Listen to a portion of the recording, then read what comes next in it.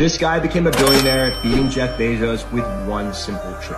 Ryan Cohen tried to start an online jewelry business before he made a radical pivot. After getting a dog, he realized how passionate he was about taking care of it and had the vision to create Chewy, the world's largest online pet store. But like any e-commerce company, Amazon stood square in his way. Ryan's way of beating Bezos came in the form of customer service. Chewy would send flowers if your pet passed away, issued universal refunds, and had over 2 million handwritten cards sent to customers every year. Ryan embraced the fact that people look at their pets like family and built a business to reflect it. In 2017, PetSmart acquired Chewy for $3.5 billion, making it the largest e-commerce acquisition in history. It turned Ryan into nothing short of a mogul. Today, he's leading GameStop as chairman and just bought up 10% of Bed Bath & Beyond as he looks to take that company over as well.